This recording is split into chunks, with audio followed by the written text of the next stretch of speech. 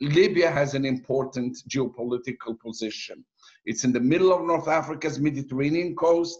It's bordered by Tunisia and Algeria to the west and Egypt to the east. And this is very important, as you will see in a second, but more importantly, it also, its southern, the southern edges border Niger, Chad, and Sudan. I'm mentioning this because the Sahel is very important. And when we go back to the beginning of this, the turmoil in Libya, which goes back to 2011 with the Arab uprising, it had a fallout. Of course, in the Q&A, those who are interested in the fallout in the Sahel, more specifically in terms of what happened in Mali and to a lesser extent in Niger, it's all there. And now you see also, troops being recruited in Sudan and so on and so forth. So it's very complicated. Another part is that it is the fourth largest country in Africa by land mass. It ranks 36 by population. In this respect, it looks similar to the Gulf states. In other words, small population and extremely rich. It's a very rich country, huge country, has a merely 6.2 million, but with the people who have left, it's probably less today because many people have fled to Tunisia, Malta, and some other places. And Libya has the 9th largest proven oil reserves in Africa as well. So I start with talking about a failed revolution. You know that from 1969 to 2011, Libya was ruled by an autocrat, dictator, name him. And something important to mention, he did not build a state to speak of. It was a totally different conception of the state from what we understand. The uprising started in Tunisia, of course. Tunisia was the first to have experienced an uprising, a protest movement against yet another dictator in the region, which was Zinedine Ben Ali. And that spillover had a spillover effect on Libya when it started. To make a story short, then there was the NATO intervention. And I'd like to emphasize here that the interests, in other words, the reasons that pushed this intervention were not innocent. There were already interests involved in that. And when I cover the various players, you will see why they intervened and why the US up to today is reluctant to continue or to be present or to get fully involved in Libya. So one of the important points I'd like to make is that the overthrow of Gaddafi had nothing to do with human rights or the right to protect, but from the onset, the objective, at least for some of those who intervened, was, and particularly France and the UK, to overthrow, to have a regime change in Libya. That's one. Because if you analyze that period, you will see that there was resistance to a political solution, mainly from the African Union, which tried to broker some sort of exit for Gaddafi. I interviewed the then head of the African Union, Jean Ping, and he had all the evidence that they would not allow the African Union to try to bring about a peaceful resolution to the conflict. The consequences that, again, we can talk in the Q&A, were the destabilization of the Sahel, the emergence of new terrorist groups, and then eventually the implantation of terrorist groups within Libya itself and in the Sahel. And they're both, it's still ongoing 9 years after what had happened. The other the other point that I'd like to make before I go into the outside players is the different parties in Libya. They failed to come to find common grounds for the reconstruction of Libya. The country finds itself with two governments. I'm sorry, I cannot delve into the domestic aspects. It's too long, but you have two. Basically, you have two governments right now, one in the western part of the country in Tripoli, and the other one in Tobruk in Cyrenaica in the east. And to make matters worse, as of 2014, a rogue marshal, self-proclaimed marshal, who had returned from the United States, where he had been living after self-imposed exile. He was a part of the government of Gaddafi, and he had fought in Chad, was humiliated in Chad, in fact, lost the war like he just did recently. But he launched what he called the Operation Libya Dignity, claiming to be fighting terrorism. That's the claim. You're going to see that all the players in the Libyan crisis, they would say one thing and be doing something else. The other reasons would be there. That's the job of a researcher, is to go beyond the discourse and to look at what the real interests are. And of course, there was another one, an Operation Libya Dawn, which was a coalition of militia from eastern and central Libya, from Tripolitana, spearheaded by forces from Misrata. So this is just to complicate the situation for the audience, very complicated.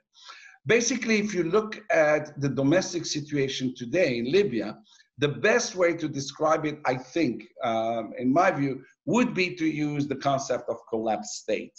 Although, as I said, one might argue that Gaddafi never built a state in the modern sense of the term. He had his own idiosyncratic conception of the state, of which he was the big master, basically. So we have today two forces really that are in opposition, which is the Libyan National Army, led by Marshal Khalifa Haftar, which has been targeting the GNA. So please remember GNA, which is the Government of National Accord. This is the government that is recognized by the international community. It's recognized by the UN. But what is happening on the ground? Abuse of human rights, which is common, terrorism, hundreds of thousands of Libyans internally displaced due to the ongoing, military conflict, tens of thousands of refugees, from Africa and so on, so from sub-Saharan Africa, and of course, asylum seekers. Since the war, as I said, most parties speak about a political solution. Everyone is in agreement that there would be no military solution to the conflict, but each time one of the parties has the upper hand, it's of course does not want to negotiate, and the other party would like to negotiate, and I'll try to explain this in a second. However, the reality on the ground, as I said, is totally different. The UN has been involved. There's a huge, lots of, initiatives and so on. They all failed. And there were some other initiatives launched by either Russia or by Germany, by Merkel. The last happened in January of this year, the Berlin conference. It's also ended in failure. Even to bring a ceasefire has been, very difficult, and also resulted in failure. My argument before I move on to the outside powers is that because of the varied interests, this is my position, which you have various powers which would back one or the other side in the conflict, and that has continued. And I will give you which side is with who and so on. And so what I will discuss now is the foreign parties' interest, and this will reveal basically this contradiction, this discrepancy between the discourse and reality. And so you have two governments, one in the east, one in the west, and so they get military support and other support from the players I would be talking about. But of course, the complication in Libya is not simply that there are these two governments, but they are somewhat what we call sub-states that are controlled by either by loosely aligned tribal, militia, and jihadist groups. So the alliances are made and undone, done, undone, at will. So your ally of today will be your enemy of tomorrow, and so on and so forth. Internally, really the struggle, what is happening also is essentially a struggle for power and resources between locally armed factions. Because when Gaddafi collapsed, when the regime collapsed, many people had access to weaponry, and some of which very modern weaponry, and some of it went to the Sahel region, and some of it fell into the hands of militias and other such groups, including terrorist groups. So what will be evident in what I will be discussing is virtually none of the outside forces has any genuine interest in the Libyan people. That I will emphasize. The Libyan political elites have also failed to reach consensus, which would have allowed either a ceasefire or reconstruction of the country, post-conflict reconstruction. In this sense, I would say that the local elites are as guilty as the foreign powers in prolonging the civil war. And lastly, the continued civil war will exacerbate instability in North Africa and the Sahel. And I should add a last one of these points. This, if it continues for too long, may result in the fragmentation of Libya into at least two states. That is the eastern and the western state. So this interference, just to make it simple for my audience here, is that there are foreign powers that are supporting Haftar. Khalifa Haftar, the head of the Libyan National Army, supported by the House of Representatives. That's the sort of parliament, the government in the east. And right now he's currently in Egypt. My understanding is that he's in sort of exile in Egypt after the recent defeat this year when he tried to take over Tripoli. So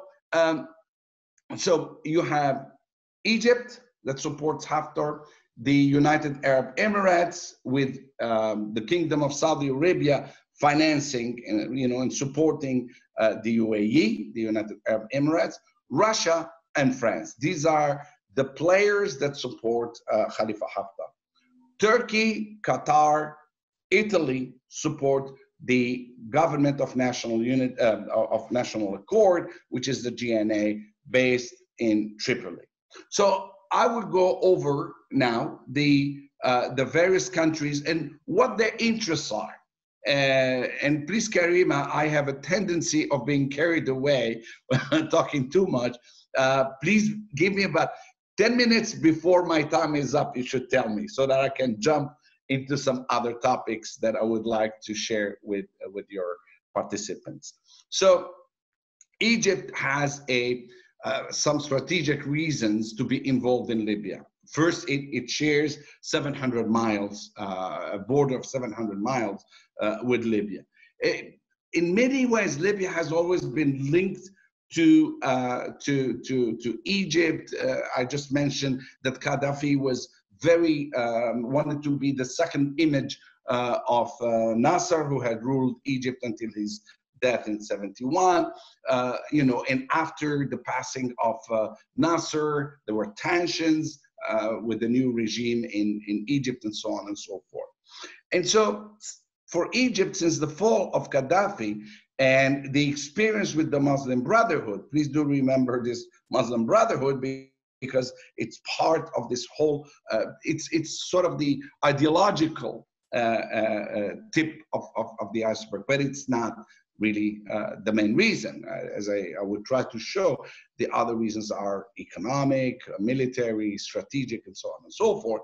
So the Muslim Brotherhood was accused of being a terrorist movement in 2013, and so there was a coup basically against the legitimately, democratically elected Morsi. And so for Egypt to see this Muslim Brotherhood expanding in Libya is used as an argument to support Haftar.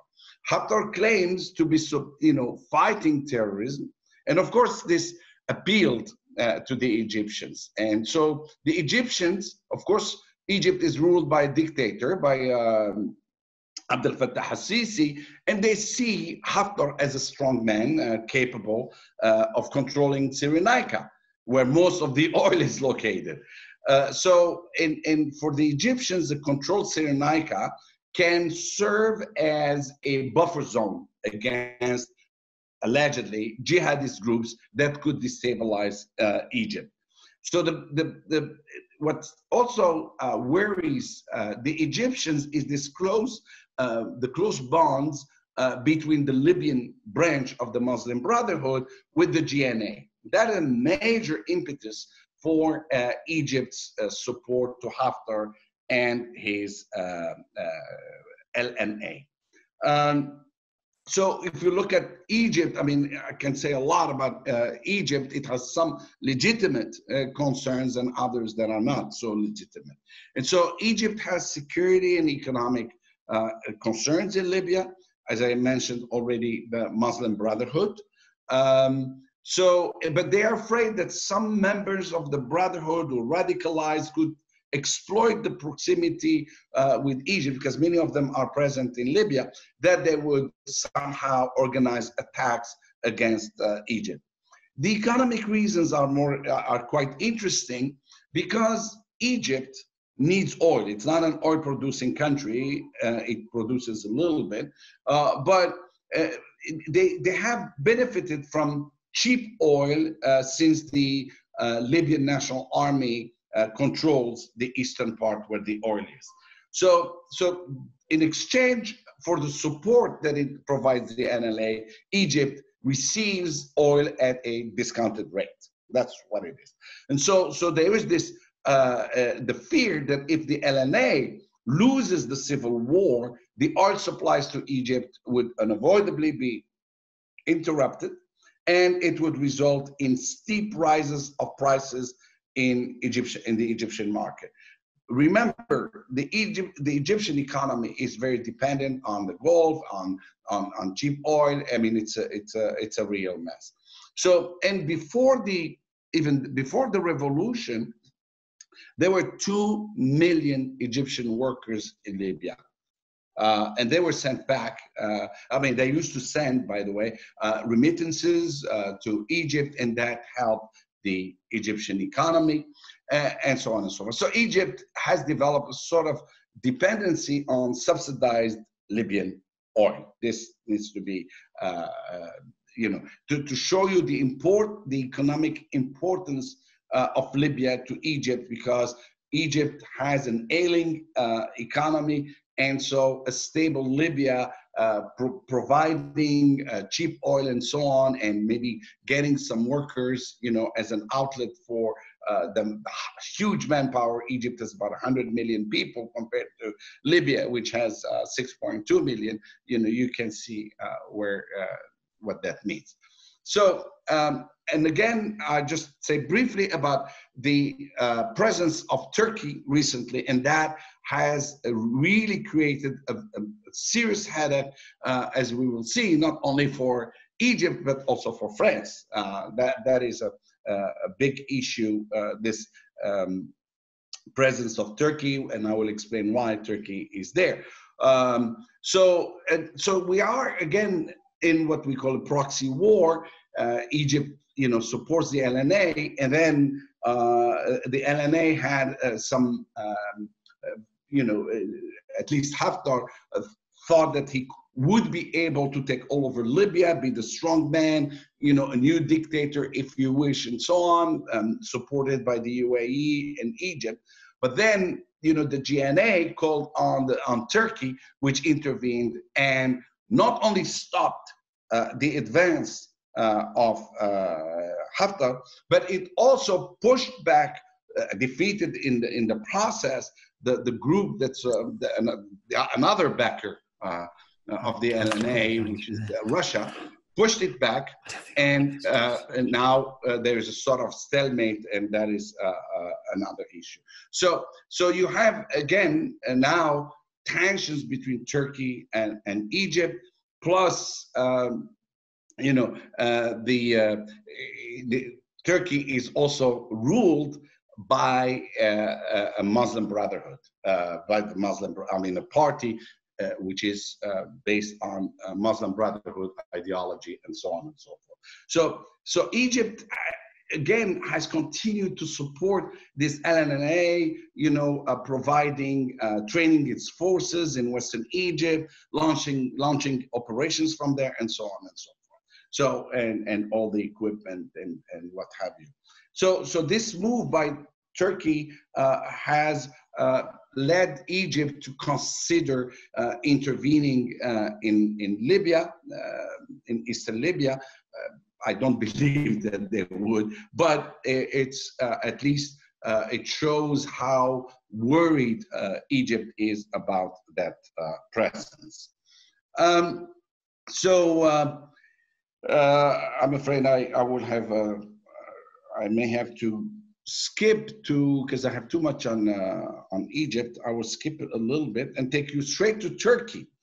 Turkey, of course, there is the history. Today, the Arabs are very worried. Turkey, the former Ottoman Empire, and so on and so forth. And Erdogan is the new sultan who wants to revive this old domination over North Africa, like he did under Ottoman rule. That is, Libya, Algeria, and Tunisia, which were under Ottoman rule.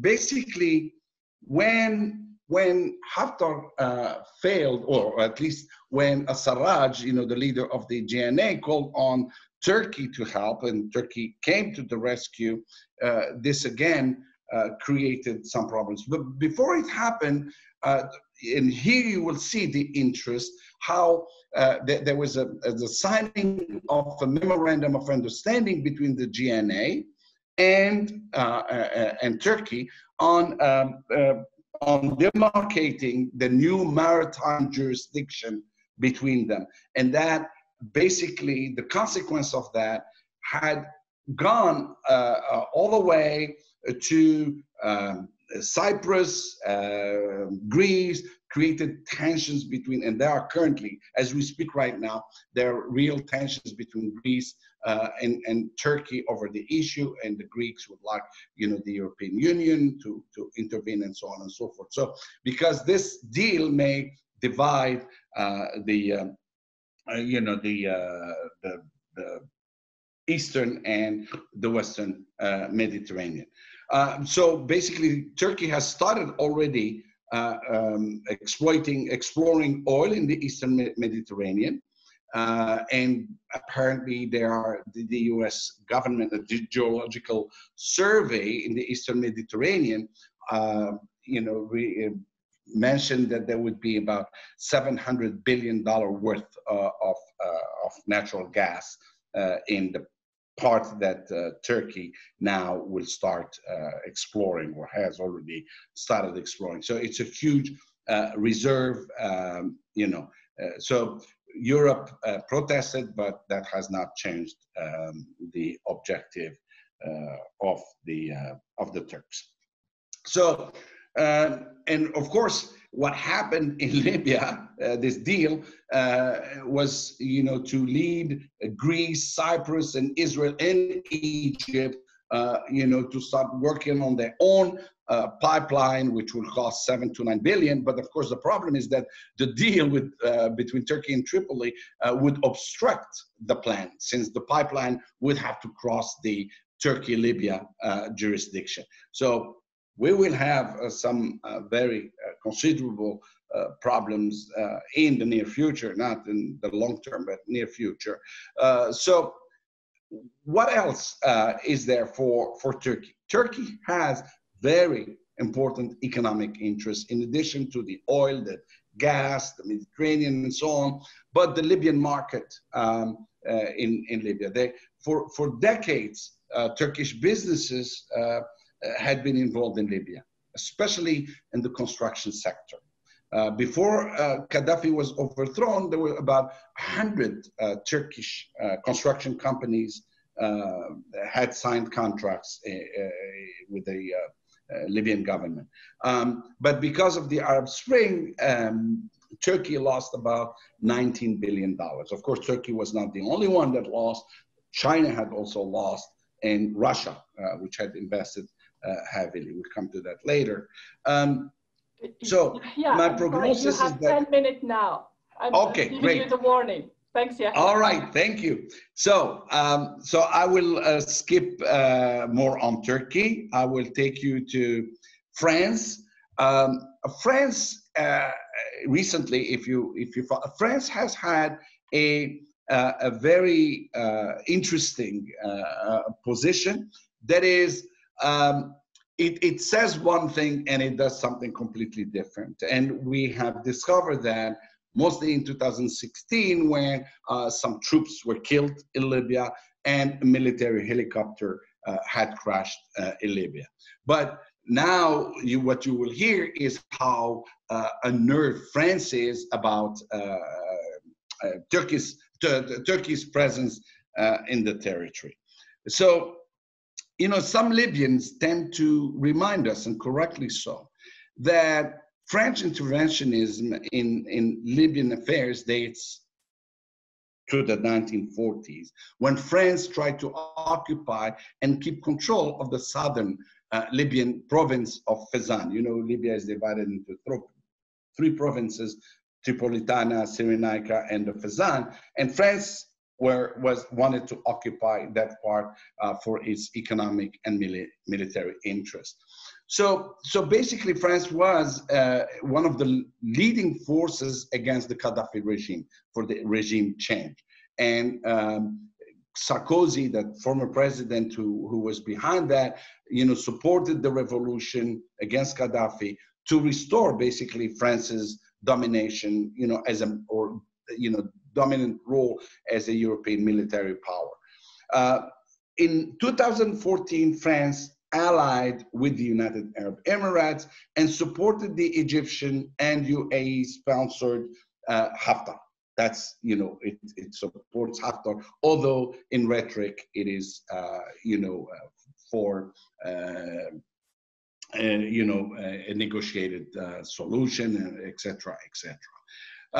France is very interesting because, you know, it does exactly the same thing as Turkey has done, but then it criticizes Turkey, insults Turkey, gets in trouble with Turkey, which is a fellow member of NATO. But, you know, it's just the game that nations play. But for most analysts, without Turkish intervention, the Russian and Sudanese mercenaries, which are part of the LNA, you know, would have overrun Tripoli and so on. So basically what France is doing in Libya is also pursuing its economic and security, what it perceives as its security interest. So, you know, the alignment with now it's undisputable. The alignment with Haftar is there, providing military equipment, training, and so on. But unlike the UAE and Egypt, France, you know, engages with the GNA, you know, with the, you know, Assad. However, as I said, behind the scenes, it does something else, which has led to problems between, not only within NATO, but within the EU itself. And that is the problem that is happening currently with France's position, because you had a conference to try to bring about peace and so on and so forth, but it created more problems because of this alignment with the rogue marshal. I'm going to skip, I'm sorry, because I need to talk about other players. Russia. And Russia here is very interesting as well for students who are interested. You're going to see also a double game that Russia plays. It supports Haftar, tooth and claw, basically militarily and so on and so forth, but not for him to take over and that would be it. No, they want to give him enough power to have a big say at the negotiation table. Unlike other countries which recognize only the GNA, Russia believes that Haftar should have a place in the Libyan landscape, the political landscape. Of course, things might change because of the defeat the recent defeat of Haftar in Tripoli. So what is happening here in the last 2 years? You'll see Russia organize meetings, negotiations between Tripoli and Haftar. But of course, each time it's disappointed because Haftar has no interest in having, at least until recently, had no interest in having, he wanted the whole country rather than like power sharing or what have you. He wanted to be the new Sisi of Libya. So Russia continues, like others, to violate, the United Nations Security Council resolution of 1970, which banned the arms sales to Libya and so on. So, but Russia is not basically, implicated with its own troops and so on and so forth. There's a group called the Wagner Group, which is a proxy of the state, of the Russian state. And so Russia supplies it with, because when you say the Russians you are implicated, they say no. So these guys are recruited, to fight in Libya. But of course, you and I do not believe that. But for Moscow has a very interesting strategy, which I cannot go in depth, but it is multifaceted and it has different aspects. But Russia's presence, let's put it this way, simply, worries the United States, and we come to the United States later. So, but as long as the United States is absent, which it is currently, it is, Russia will continue, with this conflict and being, active. The other actor is the UAE, very big actor. The UAE has intervened in Libya. It's a small state. It's anti-democratic, wants to stop anything that could have succeeded through the Arab uprisings in terms of democracy and so on and so forth, whatever, whichever way you define it. But they are also worried that this kind of success with the Arab uprisings, and establishing the rule of law, democratic rule and so on, would have a spillover effect on the Gulf countries. And that's why they resist that. So basically the UAE has been one of the biggest sponsors of the Haftar military, the Libyan National Army. And they espouse his rhetoric of being pro-stability, and so that's how it justifies its presence, although it talks about, humanitarian presence, but it has bombed positions, they have committed atrocities and so on and so forth. So much for the UAE. I have much more, but since my time is limited, my prediction is that the UAE will, especially since it's supported by France as well, will continue supporting Haftar to prolong Libya's divisions and shoring up, the LNA. The LNA's control over Libya's east and its oil fields. Let me go to the United States. The United States, you have to look at it in terms of if you're a student of US-Libyan relations, although Libya was a headache for the United States, but it was never important for the United States. Because first of all, the United States did not import much oil from Libya. So it has never been at the top of its foreign policy agenda, even in the Middle East. So Libya was something different. It's annoying, but it was not really important. It was always in American foreign policy makers, Libya was the problem for the Europeans and others and the region, not of the United States, not very important. So it was always looked through the lens of other competing interests in the region, but terrorism, military requirements for other conflicts, and so on and so forth. And you all know about the reluctance of President Obama, to intervene in Libya. It was pushed by Hillary Clinton, Samantha Powell, and Susan Rice. The three ladies had pushed for intervention, but he was very reluctant to do so. And he even proclaimed later he regretted that. To make a story short, the United States was involved. There are different stages. It was very much involved after, to go after the terrorists who had killed Christopher Stevens, who was the U.S. ambassador to Libya in 2012, in September 2012. And then when the so-called Islamic State settled in Libya, the United States organized about 500 airstrikes, to diminish the potency of ISIS. So the U.S. has been pushing for the UN, the European allies, and some regional partners to assume leadership in the Libya's stabilization and reconstruction. So basically, if you look at the recent statements coming from the United States, is basically to encourage others or to have a settlement, but expressing real concern about the presence of Russia, the fear that Russia would establish military bases and have a continued presence in Libya. So that's for the United States.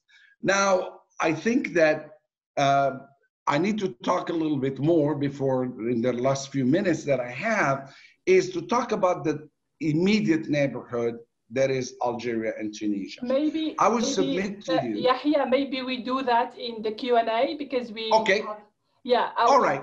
If we so I have covered I have covered the foreign powers, and of course, if you need more, I will be happy to deal with you. Thank you very much, and I'm sorry. There's a lot. It was a real tour de force, as they say in French. So it's excellent and a lot of food for thought. I have few questions here. I'll start with the first one from John. He says, can you please talk a bit about why France aligned with Haftar? Was there a deterioration in relations between France and the GNA? Yeah, there's no deterioration of relations between the GNA, really. It is a way of, some people are even arguing that French policy is led by UAE policy. And France is very much, how should I put it, impressed by the UAE, first for financial reasons, but also because there is this sense of the UAE, just like France, being opposed to Islamism, however defined it is, but also because the UAE helps France in sub-Saharan Africa in many countries through funding. It did that with the G5 in the Sahel, where the UAE promised, I don't know how much of it they gave, but they talked about at the time when France was trying to get funding for the G5. If we're not familiar with the G5, this is what France came up with, this sort of organization between five Sahelian states under the leadership of France. And France was looking for financing from different sources. The European Union gave some, others didn't want to. The US gave some money, but didn't want it to go through the UN and so on and so forth. So it's not a fallout. France is playing on two sides. On the one hand, it proclaims that it deals with, it recognizes the legal government, the legitimate one, which is the GNA. But on the other hand, it has opposed any sanctions against Haftar, for instance. Mm-hmm. So it believes that Haftar would give Total, the oil company, access to the oil and so on and so forth, that if Haftar wins, France will have a privileged position in Libya. And since when France supports democratic regimes in North Africa anyway? It's always dodgy ground between us Maghribis, we know that very well. But I have another question from Dana. She's asking about China's geopolitical interest in Libya. Can you shed more light on that? I mean, particularly in relation to the current conflict. We haven't heard about China's role or China's interference. Very good. I was expecting that question. China was very much involved in Libya economically, and it was very important. It had more than 38,000 workers in Libya until, the overthrow of Gaddafi. And of course, it was one of the best examples, at least for China. It repatriated, exfiltrated, it's 38,000 without any loss of life in 2011, with the help, of course, of Tunisia to put, some of them there. But it lost billions because it had invested billions of dollars. It's estimated at 20 or 30 billion dollars that it lost. And when there was a transition government in Libya, China has these principles of non-interference. So they did not recognize the transitional, what was it called, NTC, Transitional National Transition Committee, until late. And so there were these suspicions between China and the transition committee. But eventually, China is basically positioning itself for reconstruction. It can come up with, the money that is necessary to rebuild Libya. It keeps its distance. I think it recognizes the GNA, has no involvement with the rogue marshal. So China is, in a sense, neutral. China is not known, at least in the Middle East and North Africa, of having really played a mediation role. It will call on all the parties to find a political solution, but it has not been an active player in Libya.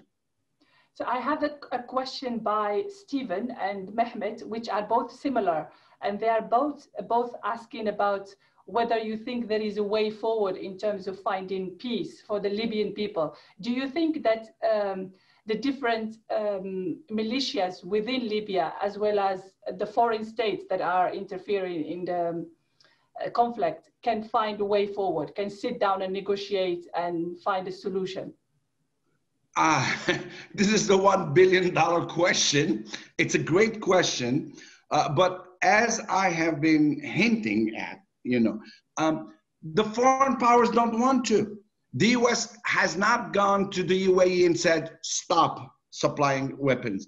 The EU has not been able to tell France, stop. In fact, there was a problem between Italy and France. So they are not interested. And I think there will be, and there was, there was the region, like there was an Algerian, Tunisian sort of proposal to, to speak to all the parties, to bring them together. But everyone, every outsider and every insider, that is the ones who are inside, as long as they get this foreign support, they feel that they can continue having the upper hand. Right now, it's the GNA. When the GNA was able to defeat the LNA, in Tripoli and push it back, and Turkey advancing, the LNA said, in Egypt, negotiation. But of course, the GNA was not going to accept, because figured the moment you start negotiating, the other side will be bombing anyway, or will continue, or would be pushed by Egypt to do something different. So to me, as long as the United Nations Security Council does not put enough pressure, but then again, you have Russia, which is both involved in the field and has a veto power at the United Nations Security Council. I think that only the Libyan people, if they're, but the political elites in Libya, I think are also, corrupt. They are in the pockets of outside powers, and they have not shown any interest in moving forward to national reconciliation and national reconstruction. It has been on the table. The elites have come to Algiers, for instance, and they have met, separately. Algeria has proposed to them to sit around the same table and find a way out to stop this bloodshed and so on. But they haven't done it. And this has been my argument since the overthrow of Gaddafi, is to say, hey, now you have to rebuild, reconstruction, reconciliation, don't keep, hold grudges against the ones who served in the old regime and so on, but you have to have this kind of reconstruction. But it has not happened. And now you have the militias. How do you disarm the militias? And sometimes the militias are playing a positive role because they guarantee the security of neighborhoods and so on and so forth. But they are also manipulated from the outside, serving some interests that are not those of the Libyan people. So Yahia, would you think I've got many more questions, but on that, the recent US approach to the conflict with the meeting that a high official in the American government had with the Sarraj on the possibility of building a military base in Libya. Do you think, because that's kind of, again, another strategic game, because they need to control the Sahel, going back to the Sahel. And of course, none of the Maghrebi states wanted to have the base. So it's only, now Libya seems like a good place. And if that happens, would that allow a kind of the American coming behind the Sarraj UN-backed government and will kind of tip the powers, or get the as you said, with the Khalifa Haftar is not really in good terms now with the Egyptian, the UAE, the Russians, and the others, because he lost. So he may be changed. Another figure may come up who could be more conciliatory. Do you see any glimpses of hope? That just very briefly, like the recent. The Russians toyed with the idea of bringing in Saif al-Islam, Gaddafi's son. So right now, to be quite honest with you, the US, if you take into account the context of US policy right now, no interest in getting involved in Libya. The only consensus in the administration, in the Trump administration, is that we should watch out about Russia's involvement. But they're too busy with COVID, with the election. So I don't know of a base being built. In fact, you have one in Niger, very close, drones base. There was talk about a base in Tunisia. The Tunisians swear that it doesn't exist, but some people think it does. I don't think a base is going to add anything. The US is just watching, but the game is now, and that's I think what is happening. The two big players remain Russia and Turkey. And Russia and Turkey, it's not solely about Libya. It's also about Syria. Yeah. Each one watches the move of the other and how it will affect their policy in it. Absolutely. Although they had a pact in Syria, in Idlib province, which is very ironical. They seem to have pact somewhere and then they engage in active war somewhere else. I have another important question because we have a lot here. Yahia, excuse me. So this one is from Leo. He's asking about, you mentioned something about the division of Libya along west-east lines, the western Libya with the capital as Tripoli, the eastern one with Benghazi. And he is wondering that kind of bring colonial memories of European drawn national borders in Africa and how that had serious repercussions. And do you think if that happened, the Libyans will think about reunification? That sounds a bit horrific as well. But he also wants to ask an excellent question about the civil society and whether there is any Libyan civil society that could bring a resolution to the conflict and force the other different militias to sit down and negotiate. Tough question. But, Libya until 51 was 3 provinces. And they brought them together to constitute a state. What is happening today is, again, the talk.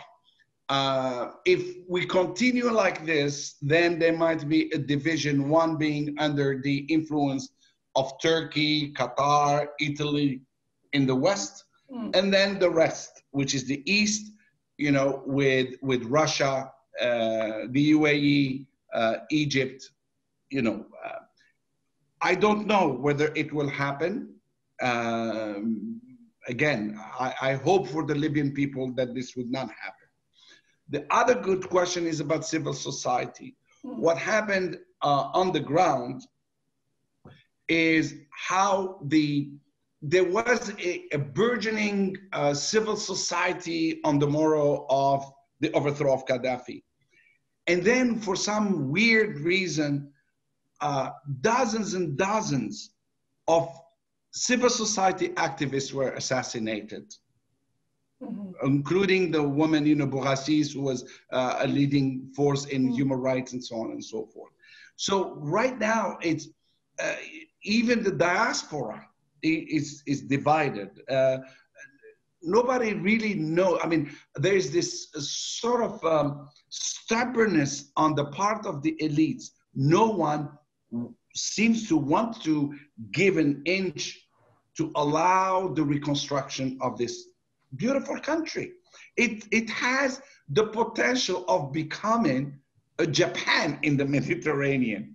6.2 million people, extremely rich. We talked about oil. We didn't talk about the water.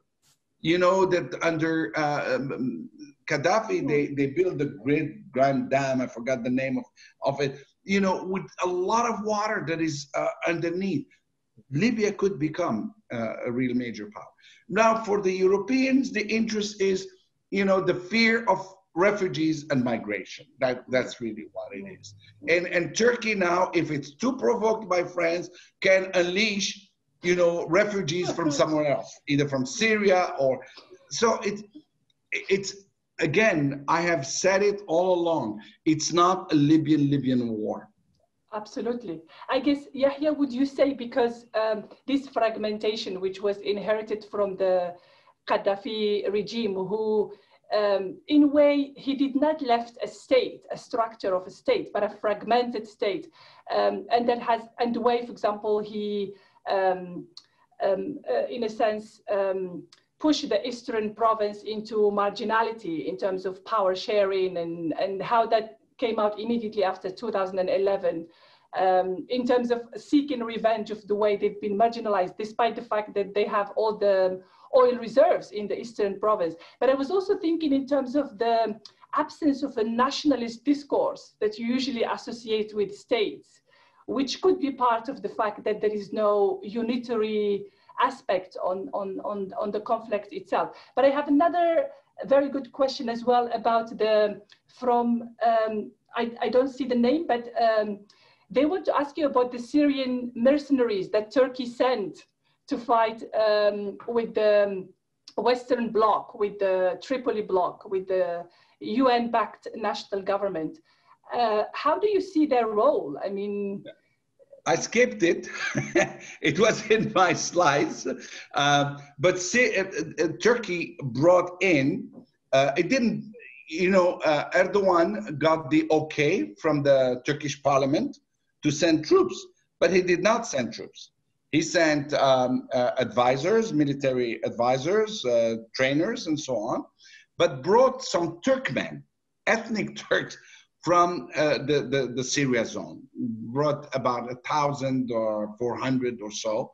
But by the way, it's not just Turkey, once again.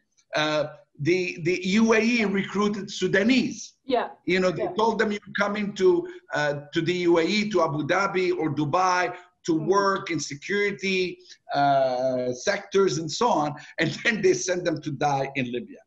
So that's what. By the way, I forgot to say one thing that is extremely important. You talked about civil society, but there is an issue that pray that it does not happen. There has been talk about arming the tribes, and that would be disastrous for Libya. And again, I will, Karima, if you allow me, and I know at the risk of sounding even pro-Gaddafi, which I have never been, everybody can read my writings on Gaddafi, but at least it was not totally favoring one region against another. The Gaddafi tribe was a sort of pendulum, created a sort of balance between all the tribes. That was, if there was one success that Gaddafi had, it was how he was able to balance out the various tribes. One time it's this, bringing someone from this tribe, from another from that tribe to be in the government and so on and so on. What he did not do was to create institutions. There were no institutions. He did not create institutions. His revolutionary committees and all that stuff that he created, probably he read, somebody suggested he reads Rousseau's, Jean-Jacques Rousseau's, the social contract, and just he imagined his green book, to create this semblance of democracy, popular democracy and so on and so on. He had no, this is why the state collapsed so easily without much resistance. It was a very weak state and no institutions. Absolutely, absolutely right. I have another question from Hiba, who is asking about the role of Algeria and Tunisia. I know that Morocco held a meeting in 2015 in Skhirat, which was quite crucial in forming of the national government. But going back to Hiba's questions about Algeria and Tunisia, do you see any active role of these two countries, despite their internal tribulation, as Hiba put it, in terms of the economic and protest movement? Look, by the way, what you said about Morocco was not Morocco as such. It was the UN. It was the Skhirat agreement. In Skhirat. Right. It's the Skhirat agreement, which came from the Libyan political what was it called? Yeah. Accord. And then it gave the GNA. That led to the GNA and to the recognition of that party. There were many attempts like that. The role of Algeria shares 1,000 kilometers with Libya. One advantage that Algeria has, well, because Algeria right now is spending so much money to protect its border and that of Tunisia, because Tunisia and Algeria, in a sense, are allied on this question very much so. They see eye to eye what's going on. Now, what no one understands up to today, the UN Secretary General appointed an Algerian, a former foreign minister, to be the special envoy, the mediator, to replace Ghassan Salami. For some weird reason, even the US ambassador could not say why. It was vetoed by the United States. And now there's no one. Now Algeria has offered, and in fact, even Aguila was in Algeria not long ago. Sarraj went to Algeria. Haftar. Algeria is probably the best potential broker because it knows all the sides. It knows the Kadatfa, the tribes. It has even some of the militias. And it has that experience of brokering reconciliation approaches like it did in its own domestic when it had its own civil war. So it learned from that experience and tried to share it with the Libyans. And it doesn't have a preference for either, whether it's Sarraj or what have you. And it has a history of mediation. It has mediated several conflicts, including Eritrea, Ethiopia, US, Iran, and so on and so forth. So and Qais in Tunis now is also in agreement with that, and they are against the presence of foreign forces and all. France says, "Oh, I share your position." It tells Algeria, "I share your position," but then it goes and sides with Haftar. Mm-hmm. So again, the entrenched interests of each of the foreign parties that I talked about is preventing a resolution of the conflict in Libya. And Algeria, I'm afraid, does not have the necessary weight in this big game to be allowed. It's not being allowed in. In other words, even if it comes up with the best possible solution, it contradicts the interests, of the other players. So as long Egypt is in competition with Algeria, it wants to have its own influence over Libya and so on and so forth. Algeria doesn't really like Turkish presence. I had interviewed officials. I am the one who tried to convince them that if it hadn't been for Turkey, you wouldn't have had a balance of power.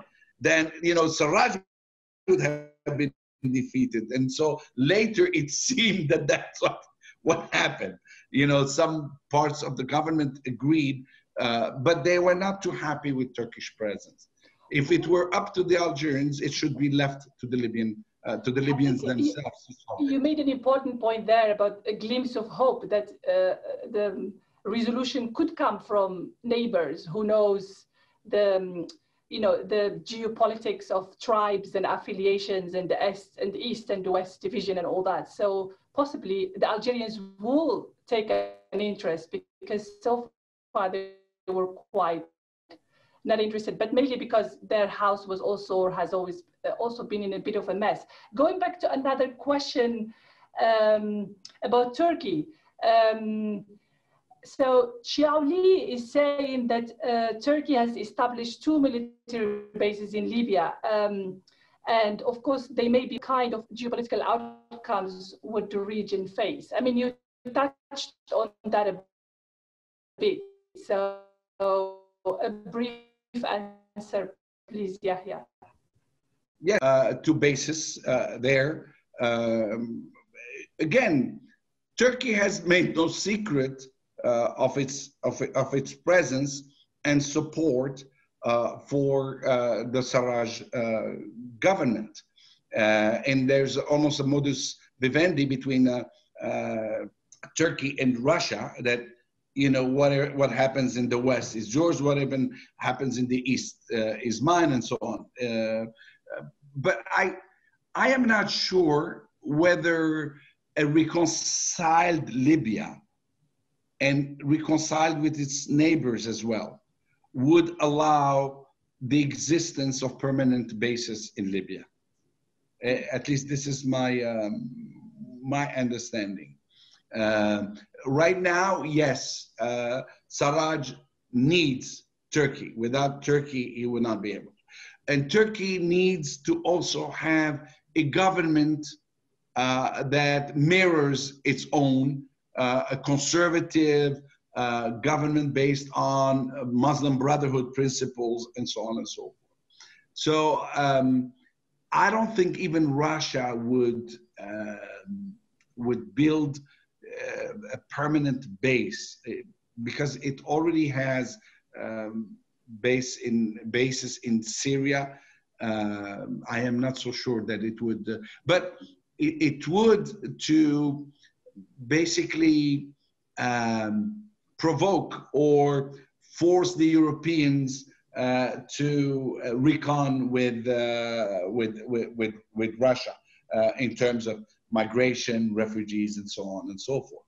So I think that Russia has, for now, to supply, because the US has uncovered with the imaging and all that, there are Sukhois, MiGs that are present in Libya that were used by the Wagner Group and so on and so forth. So it's there. Whether I think that a resolution among the reconciliation between the Libyans would end that presence eventually. Okay, great, thank you. I'm thinking there of as well, talking about the European Union, about the role of Italy, because Italy, of course, is the one that is very much worried about the influx of the migrants from the Sahel and from Africa, because Libya always had that border thing. And of course, it has sided largely with Haftar because they think that he is going to keep those, well, he's been persecuting these immigrants. I mean, there are a few atrocities committed against them. So it makes you think, I think there was an early question about France loses its reputation.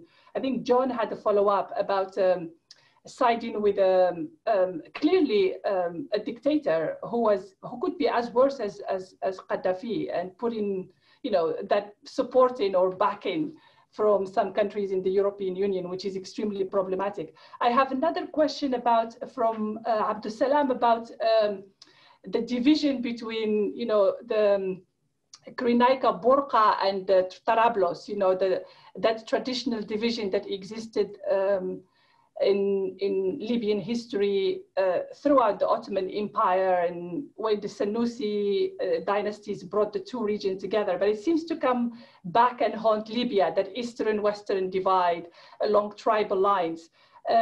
He's asking, do you see this as a colonial legacy, or do you see it as something that is part of the making of Libya itself, which I guess is part of the making of most nations? I mean, going back to that idea of a nationalist unifying discourse that Gaddafi failed to come up with in a way.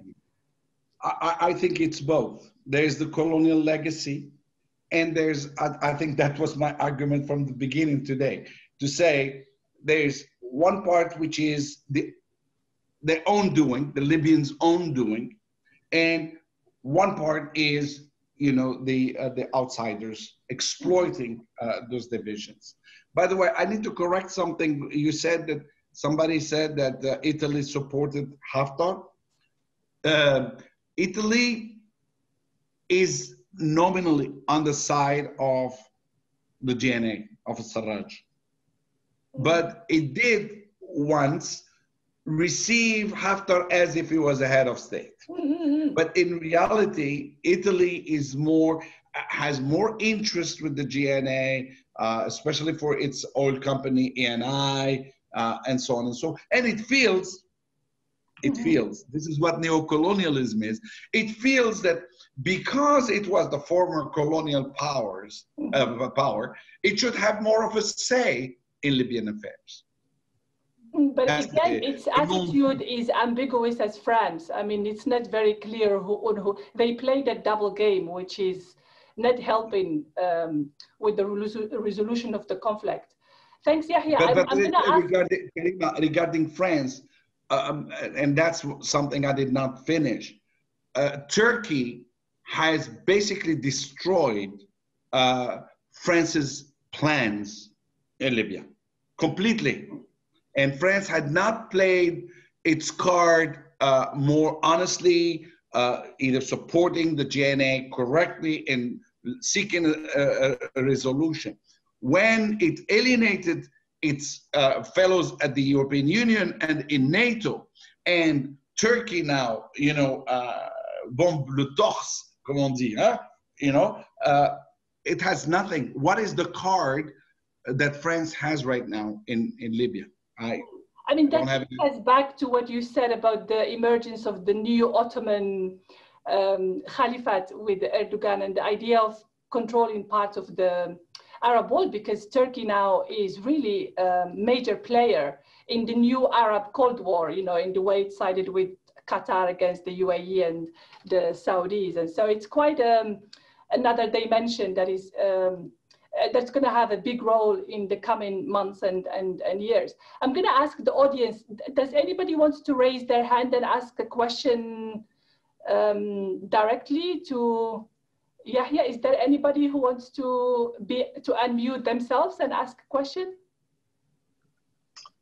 Hi, Karima. Hello, Mahjoub. It's so nice to see you here. Hi.